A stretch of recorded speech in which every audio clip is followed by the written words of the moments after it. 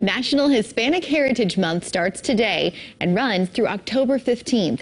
A Latin American student group at South Dakota State has a series of events planned, and the first one was today, a mariachi band in the Student Union. KELOLAND's Carter Schmidt takes you to the performance.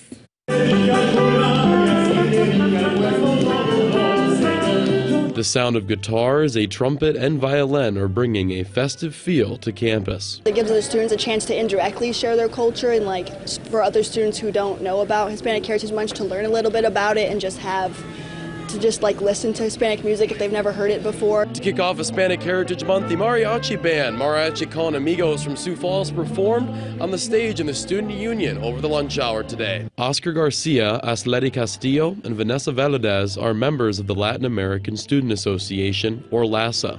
They all have Mexican roots. Really looking forward to being able to do more things like this and just kind of get our tradition and culture and values out there to everybody, and just really excited to be able to bring that to every student here and share that with everyone. Valadez is LASA's president. It's just a great time to be able to show everybody what we partake in every single day with our struggles, or just advantages, some of our culture, our history, and a little bit of everything as well.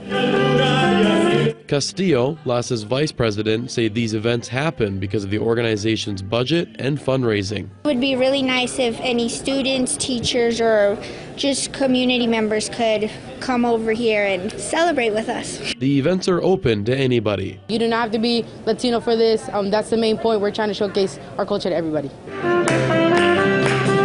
In Brookings, Carter Schmidt, KELOLAND News.